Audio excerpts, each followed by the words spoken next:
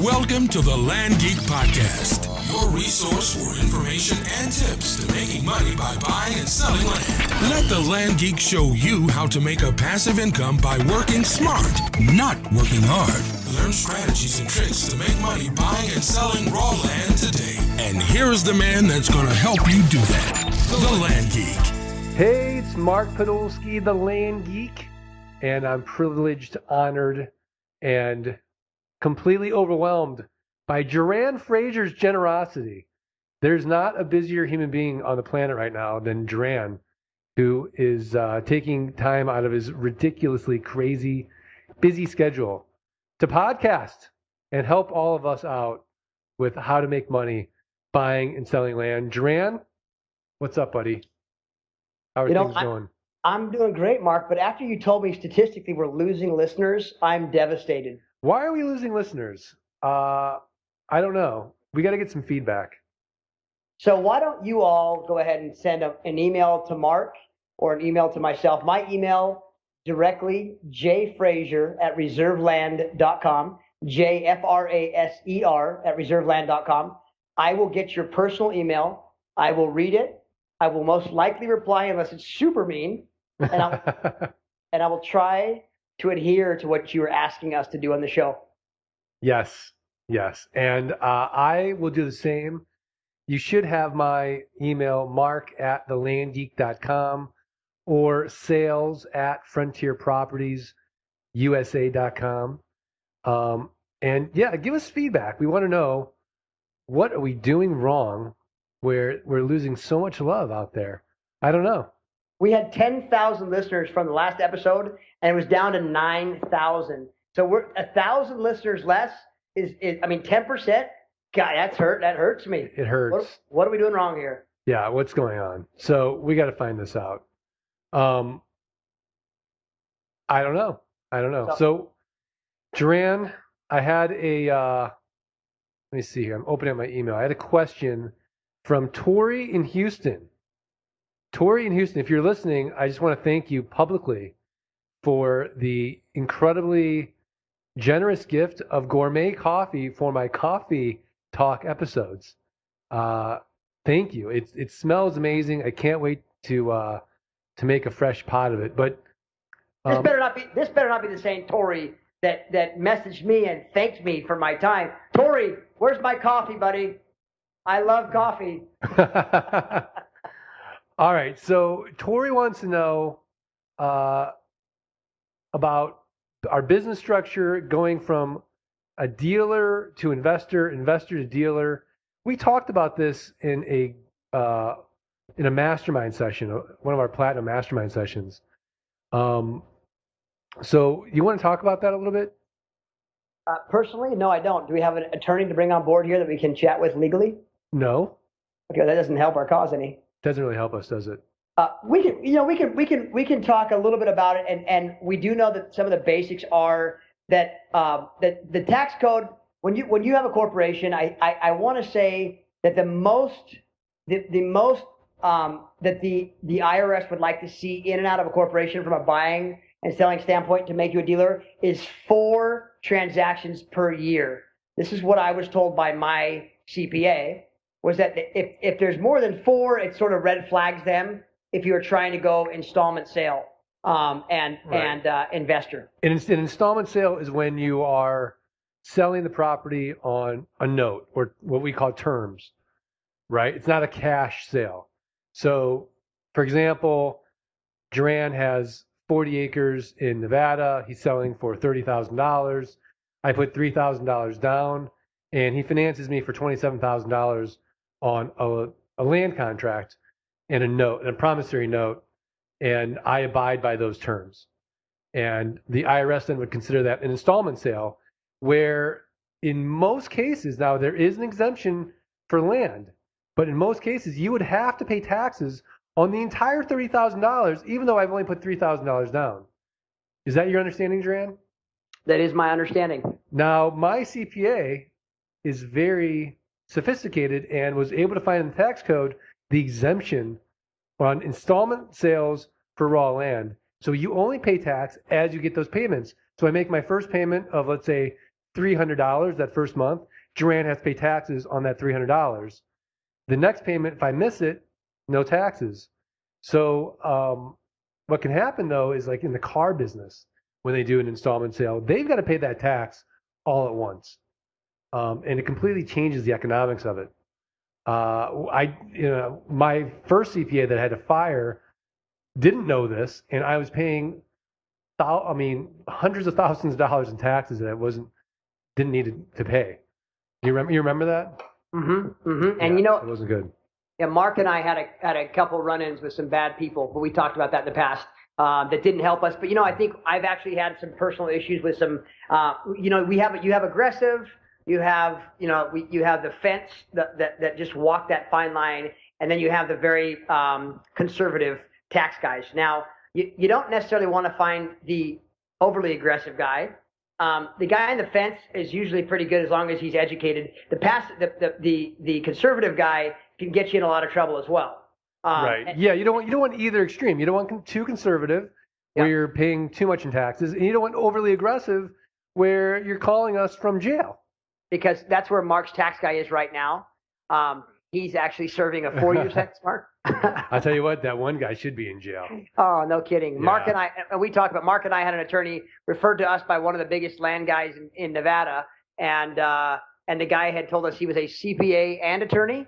CPA attorney, he lied to us basically. He lied to us about, and I, Mark is a very he's I think naive is a great term for Mark. I'm trusting. Trusting. And the guy told us he was a CPA and attorney. And me being, at the time, a 28-year-old guy who sort of, didn't really trust just about everyone. I mean, I trusted a lot of people, but this guy, he just red flagged me from the get-go. I looked him up. I did research on the bar and checked to see if he had passed his CPA or if he was a certified or licensed CPA. It was all a lie. And yet the guy was still practicing like he was, which is still possible, right? You can say you're an attorney and not, it's like I say I'm a doctor. Right. And I am a doctor. Yeah, that's right. And you're the Earth Clinic guy. I'm a doctor of love. Ask my wife. Right. See, this is why we're losing listeners. True. So anyway, but yes, about the installment sale, that is very important that you have someone that understands tax code, understands what the red flags are to the IRS, because there are, you put 3 CPAs with the same subject in front of them, and they'll all give you different answers as to what you can and can't do. Right. So yeah, and you definitely need to spend at least an hour with your CPA and tell them exactly what you're doing so that they set you up correctly. And you need to have that flexibility where you can straddle the line on different deals between being an investor and a dealer. Some deals you can be an investor and get, 15% long-term capital gains now? Yep. And as opposed to, ordinary income as a dealer. So you can definitely separate it, but you need to have a professional CPA that understands real estate, understands the installment sale exemption with raw land, and doesn't tell you right from the get-go, oh, you got to take that, you got to pay tax on that entire amount on that installment sale from day one, even though you haven't gotten that money. Yeah, and Mark, I think one of the other reasons we're probably losing listeners is because what we say is very, what's the word? It's for advanced sellers that are in that at that level of selling multiple properties, and I'm sure a lot of listeners are probably still trying to gather and learn. Right. So if that's the case, if you're not getting a lot of information from us, let us know. Let us know what we need to talk about. Like if we get 10 emails the same week saying, hey guys, you guys are talking about advanced stuff that we have no clue what you're talking about and we don't care, great. We'll change it. We'll talk about, whatever you guys want to hear about, we'll talk about. Right. So what do you want to talk about right now? What's on our mind? I'll tell you something that's on my mind. I tell you, because it's on my mind, we obviously I've already given myself a ton of self-promotion on it, but we obviously closed on escrow with Land Hub and working on Rural Property Finder. But as I start evolving this platform, I realize how broken the marketing system is for land sellers and how hard it's been for us as land sellers to really get out and be as efficient with our time as possible. Without having to hire a ton of virtual assistants to do a lot of work. And so I really see that and Mark is involved with this, with the Real Property Finder, even though he says he's not. He is secretly involved in the Land Hub and Real Property Finder. But the idea is that we want to make everything really easy for you as the seller to sell land. Because if it's just based on how many people look at a particular web page, it doesn't make sense. You need the tools, you need the ability, whether it's an email marketing platform built into the Land Hub, whether it's a syndication platform built in the Land Hub, you need the tools to do everything under one hub, which is why we have the Land Hub. So I think what's interesting is as I sort of start formulating the ideas, and I'm working with my CTO and my SEO director and my content guy, I start looking at this whole thing and I go, gosh, you know what? Like there is a real need for this in the U.S. because real estate really is old school. I mean, right. In every aspect, it's old school, right? Like, I mean, for how long were people using the newspaper and penny saver to sell real estate? And the only difference today is that you can now search online and see the same thing, but there's no real tools to help the seller sell their land. Like create a flyer, maybe build a real estate sign for your land. So if somebody's driving around and for instance, there's an area in Nevada that maybe there's like 70 properties for sale. One guy has I'm not sure what the material is, but a real estate sign that he puts on every single one of his properties. And here's how smart he is. I have great properties there. He has worse properties than I do, but because the signs are up, he'll get a call from my buyer, right, and they'll buy his property because he's taken the time. Here's the guy that Mark and I laugh at, but the guy takes his time to put a stinking sign out on every property when he buys it, and people call him. So there's all these tools that we're going to create under one system. So, but going back to it, it's all about marketing and eyeballs. Right. Yeah, exactly. I mean, this business can be broken down into really two parts. First one is deal flow, right? You got to buy property first, pennies on the dollar. You got to make your money on the buy. Then you got to go to your platforms. Reserveland.com is not a platform, but the Land Hub is a platform. So if I'm going to look for a piece of property and I do a search, odds are Frontier Properties USA or reserveland.com is not going to have the pull with Google because Jeran and I as owners don't have the time to constantly be throwing out content every day on our individual websites. But that's why we pay money for platforms like a Land Hub or RealPropertyFinder.com or Land Watch, Lands of America. They've already done it. And so if there's tools out there that can leverage your time and help you sell that property and market that property more effectively and more inexpensively, because you do have to factor in your time, that's really what you want to do. But you need to do it consistently and market it consistently. It's got to be something that is done at least weekly, wouldn't you say? I agree. You can't just put an ad out there and then let it sit. I mean, you got to tweak it, right? Yep. Even if you pull the ad down and then put it back on, it does a lot of things for the ad itself. Like I think some of the websites will tell you how long the ad's been live on the market. It'll say 200 days.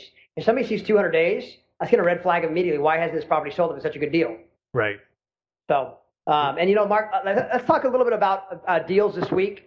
I think you closed a few deals. I know I closed a few deals. I got a little discouraged because it was going to Labor Day, and I didn't put a Labor Day sale together like Mark did. And he's got all these great emailing tools.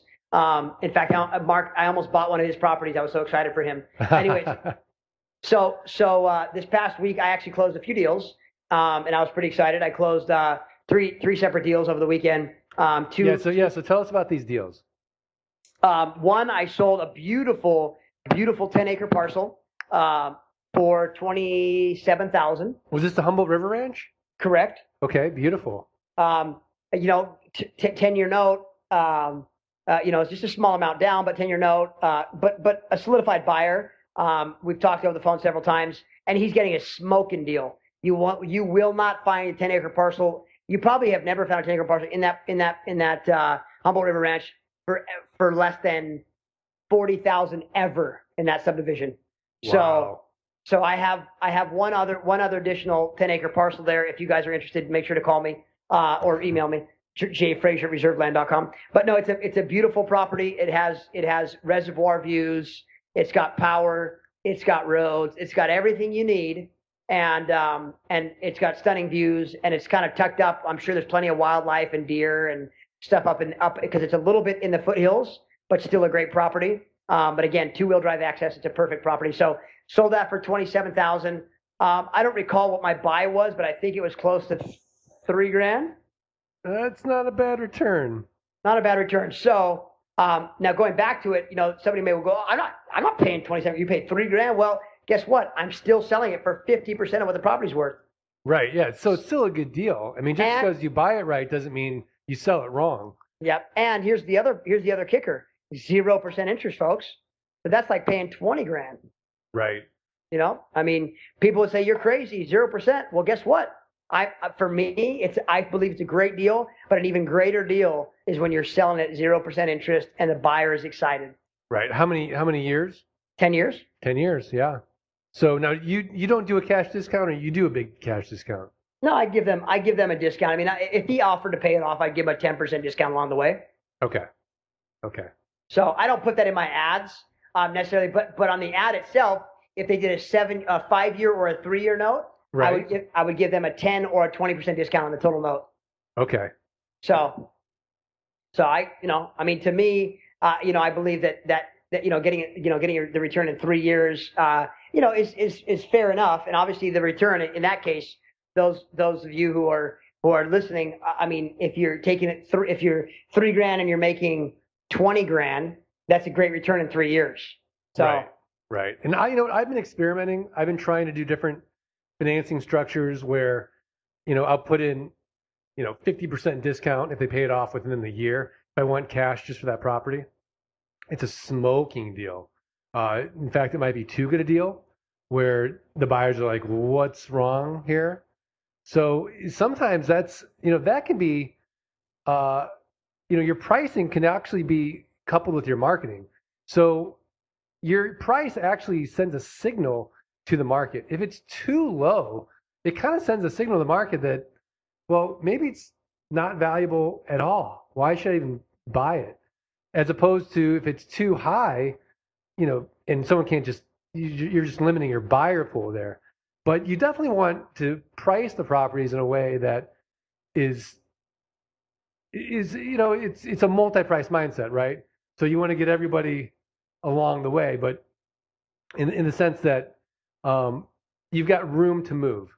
So you might price that same $27,000 property, but then add some more value to it, where Jeran might say, hey, look, I'm going to help you become a Nevada resident and save on state taxes. And then he might actually take things away and sell it for $20,000 and just say, hey, look,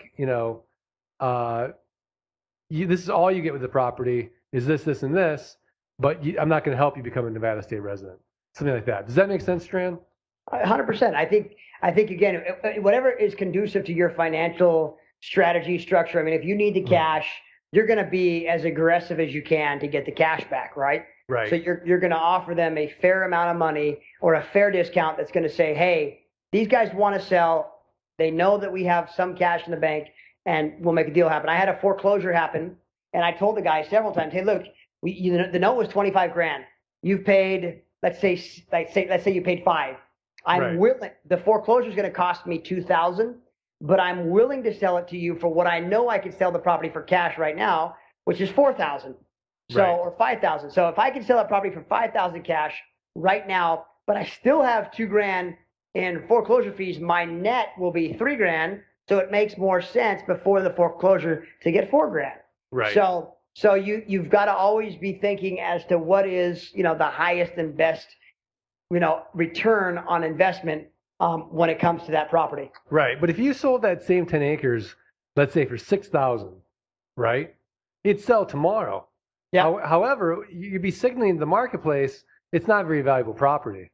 Mm-hmm. I mean, where are you going to find 10 acres with power and a road and mountain views and water views for $6,000? Even though you're making 100% on your money, you're signaling to the market it's just, maybe there's something wrong with this property, right? Yeah, or you always got to assess the market, right? Like we talked about it in the last episode, was that if we don't assess the market correctly and realize that there was just an auction, there was 20 other properties up, I'm going to wait a year, Right. which is what I'm doing for some of the stuff. That property, there's none. There's nobody else got 10-acre parcels there, but me. And so I have two beautiful 10-acre parcels that nobody bid on, and they were beautiful. I don't know why nobody bid against me. It's really bizarre. So, I'm the one controlling that market. If I decide the property's worth 27 grand and someone pays for that, that's what it's worth. Well, exactly. I mean, a property or any asset's worth what a buyer and seller are willing to agree on. I mean, that's the value. Yeah. So, yeah, that's great. So but hold on. Yeah. To interrupt you. But that said, that doesn't mean that you sell for $6,000. That's what it's worth, right? That seller could just be desperate. So, and want a quick return and realize that, you know what, I need cash today. That doesn't necessarily give you a value of what that property should be worth. So don't always think, well, he paid $6,000. That's what it's worth. No, you may have undervalued your property by 20 grand. So, right. Yeah. I mean, you've got to do your research. You've got to know what is this property worth. And the way to do your research is, find some property that's sold in the last year that's, similar property, a good comparable sale. Yep. Agreed. So, Mark, have you done any deals this week or you have not? I just did a deal today on my 1.25 acre parcel in Lake Mojave Heights Estates. That's my 17th sale in that subdivision. I bought 19 lots, so I'm pretty happy about that. That deal's taken a little longer than anticipated to sell out, but it's selling. Give us the numbers, Mark. We're numbers. We're all the fans here are all about the numbers, buddy. Yeah, so I'm buying those properties. Don't lie, Mark. For $1,000, and I'm selling them for $500. Mark, you are such a liar. I'm not lying. Mark bought all those properties for $100 each. No. And he does not want to tell the listeners how good a deal he got. No, the property's really good. It's good property. It's got good road access. It's 15 minutes from Kingman, mountain views. Power might be coming to the area. There's really good comps in that area. $10,000 sale, $13,000 sale. This same property was selling for $30,000 at the height of the market. When you say might be coming to the area for power, is that in parentheses? That's in parentheses. It might be. I don't know. I don't advertise power's coming, but that's the word on the street. But look, it's really inexpensive. The big problem and the reason I'm selling it so inexpensively is there's a huge water issue. You can't hit water unless you're going to spend $10,000 to dig a well. So you got to haul in your water, and to get these things to move, I got to sell them on easy terms. Dude, if you drink Capri Suns, you don't need water. That's true. Yeah, that's true. But then you'll get diabetes, and nobody wants that. That's true. That's true. Yeah. That's true. So it's all good. So tell us about your second deal. Second deal was a cash deal. I don't want to talk about this one. You don't want to talk about it? I'm just kidding. Was it a good deal? It wasn't a great deal. I made a little bit of money. It was a quick cash deal. I made I paid for the property about $1,000. I sold it for about $1,700. Oh my gosh. Yeah, it wasn't a great return. But what's funny is we go, oh my gosh, in a couple of months. I know any other industry, they're like, what? That's great. Yeah, what are you complaining about? 70% return. I think I'll take it. Right. So that's what it was. I'm not very happy with it. But you know what? That's why I'm not a big fan of cash, because in this market, although we're printing $8,500 billion per month in open-ended currency creation, we still don't have a lot of money going toward land. It's all going toward the residential real estate market. Right. And we're like we talked about before. I think that the land market's trailing that a little bit, and that we're going to start seeing an uptick a bit. Oh yeah, the market's going to get stronger. Especially as people, is tied to inflation as well. You've got a great hedge against inflation with raw land and gold. I mean, that's traditionally what it's always been. And with inflation so low, and the residential market coming back, land's going to take it's going to take some time. It's like the long tail, if you will, of real estate, where you got residential at the head, and then commercial, industrial, then you got farmland, and then you've got what we do with our all land. And not to get political, but the Syrian rebels, they need land too, you know? I mean, everyone needs land. We're funding them. I mean, we might as well just have them start buying property here. Yeah, but you know, that's, you know, I know you're joking about this, but you know, tapping that international market is fantastic. I get a lot of Canadian investors, If you're not marketing to Canada, you're missing a big opportunity. Yes, I need to start today, actually. You know, we've talked about this, haven't we? No, we haven't. I'm going to start marketing today. Oh yeah, especially the Southwest. It's freezing there. Yeah. Where do you think they want to go? Southwest and Florida. Vancouver? Yeah. Dude, Vancouver's nice, but where else would you want to go but Vancouver, baby? Whistler in the wintertime? Kidding me? No, I know. Vancouver Island in the summertime? Folks, if you haven't been to Vancouver Island in the summertime, please, just, if you live on the West Coast, take a drive up there. Get up there. Go check out a little town called Tofino, Canada. It's a little surf place, but gosh, it's beautiful. Tofino? Tofino, Tofino. I think you're making up cities now. I promise you, it's so beautiful. Little story for the listeners, you'll like this one. Back when I was 27 or 28, my Range Rover that I thought was a really smart purchase was a horrible purchase. The transmission went out just under 50,000 miles, and so I got a rental car. So I drove from San Diego. They gave me a rental LR3, brand new LR3 rental. I drove from San Diego to Tofino, Canada in this thing, packed my surfboard in my car, and my wife and I had a freaking blast. I drove up there. I surfed all these little surf spots in Canada. Wow. The water temp was the same temperature when I left San Diego as it was when I got up there.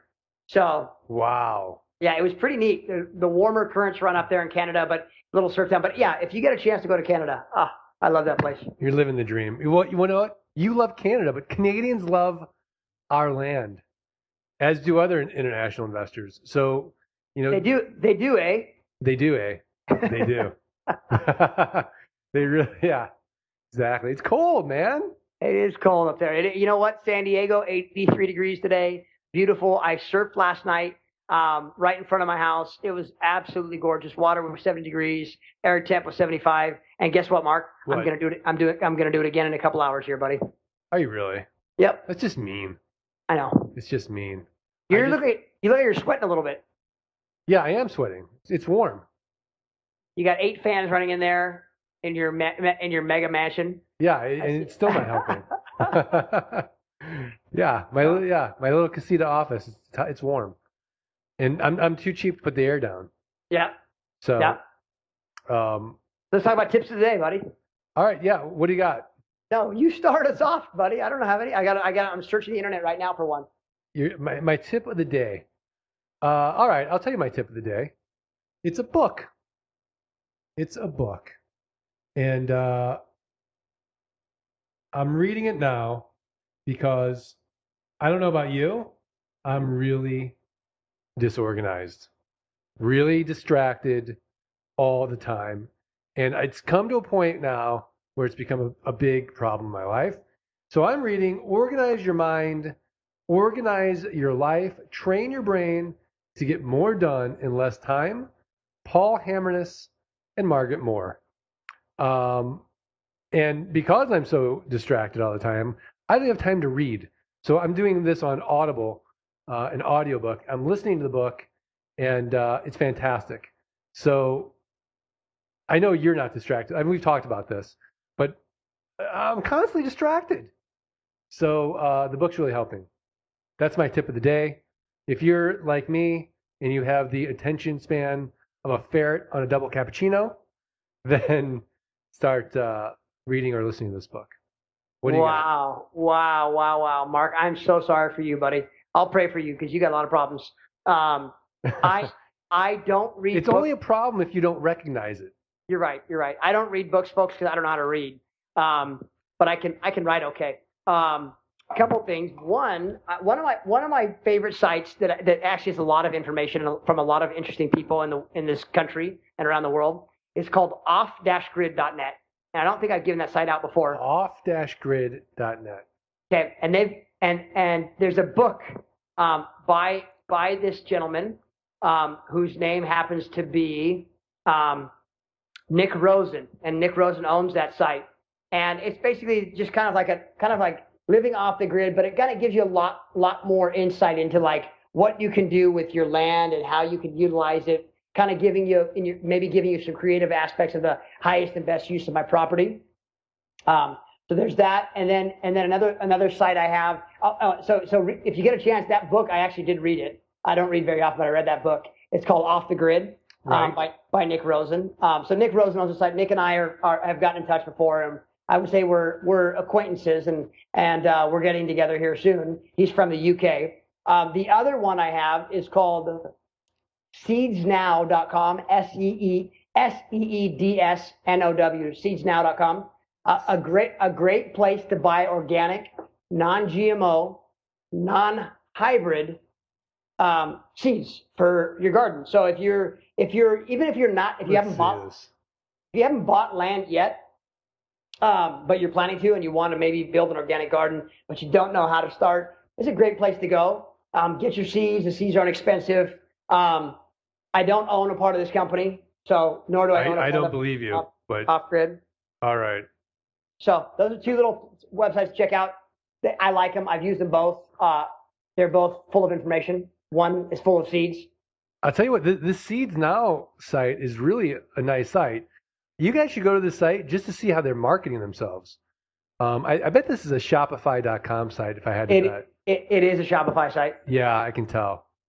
Shopify's nice. Yeah. It's expensive though. It can't be too bad. It's not too bad, but I'll tell you what, this isn't so bad. Yep. This looks great. Yep. So seedsnow.com, off-grid.net. I know you've talked about off-grid.net in a past podcast. So, but I'll give it to you anyways. Okay. And then fair enough. And then my book. I do have another tip. Thank you, Jeff Axton, because you've saved me money. Instead of using WeGoLook.com, you use Geico. No, I use Craigslist gigs, and in a rural area in Texas, I thought, they're not, no one's going to respond to my Craigslist ad. I had 5 people respond within 2 hours, all of them legitimate, to go out and take pictures and shoot video for me in that area of Mineola, where I'm buying the subdivision. So it was great. So okay, Jeff, thank you. What's the website called? You've heard of it. It's called CraigslistGigs.com? No, Craigslist. You go to Craigslist and you go to the gigs area. Oh, I didn't know they had a area. You post a gig. What? Yeah, it's unbelievable. I'm going to do this for everything. Wow. Yeah, Craigslist. I just saw one here. I'm in San Diego. Plumbing service technician. I'm in. How much? What do you need? I'll fix it. Yeah. I mean, I don't have to worry about the safety issue because they're going out and doing it, and wow. It's fantastic. Wow. She already took the pictures. She's going to go out next week again and take some more. And I'm paying $50 as opposed to I think I would pay $79 on WeGoLook.com. And they're not using professional cameras either, like this person was. So that's my other tip of the week. So, Jeran, any last parting advice, words, wisdom? No, I don't have any wisdom, Mark. My wisdom is slowly fading. What are we going to talk about next week to get more listeners? They need to talk to us so we know what to talk about. You know what? They need to talk to us. Tell us what to talk about. Tori in Houston, thank you again. I will be completely wired tomorrow morning when I do my Coffee Talk segment. Which reminds me, if you're not going to YouTube and looking up the Land Geek and subscribing to the Coffee Talk videos, go do that. And if you're not going to thelandgeek.com and you haven't downloaded for free the Passive Income Blueprint, go do that. And you know what? Give Jeran some love, will you? Please. Yeah, don't go to youtube.com and find me. Go to my LinkedIn and find me. Go to reserveland.com. Go to the Land Hub, landhub.com. Go to ruralpropertyfinder.com. But you know what? I don't need you to look at me on a YouTube video because I look way worse than Mark does on YouTube. Jeran's just shy. He's just shy. Anyways, go there, reserveland.com, landhub.com. And you know what? If you want to buy some wholesale property, give me some love as well. FrontierPropertiesUSA.com. Obviously, Jeran's doing better than me at 3 sales last week, so it's my turn to do that. So next week, we will be hopefully talking about exactly what you want to hear from us and make it an extraordinarily profitable week. Send out those deals. Hey, Dat, if you're listening to this, I'm talking to you right now. Make some more offers, buddy. All right. This is Mark Podolsky, the Land Geek, and we'll see you next week. Thanks, Jeran. Thank you for listening to another episode of The Land Geek.